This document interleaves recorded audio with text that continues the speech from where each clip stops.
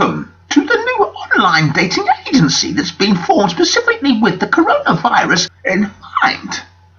It's called the Pandemic Dating Agency.com. Now, you're obviously thinking, with a title such as that, with the picture being as such, that it's a dating agency for pandas. On the contrary, it's a dating agency for human beings.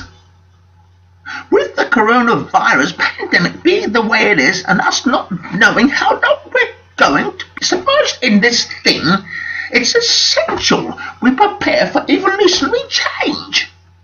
With us all having to wear face masks possibly long term, it's inevitable that our facial features will eventually change permanently to accommodate the shape of the masks we wear.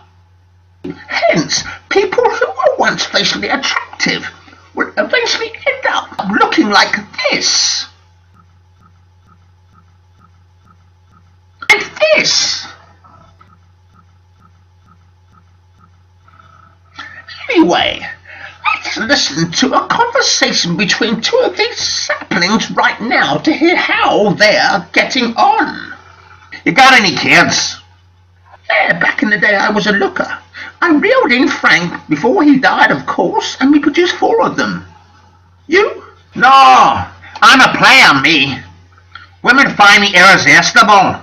It would have been selfish of me to settle down with one of them and leave thousands of other women devoid of myself.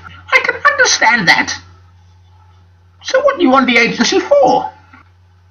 I'm on here just to pass time. Yo, I came second to the beauty contest, and the prize was 1 month free membership on pandemic.com. So, here I am. So what's your type of man?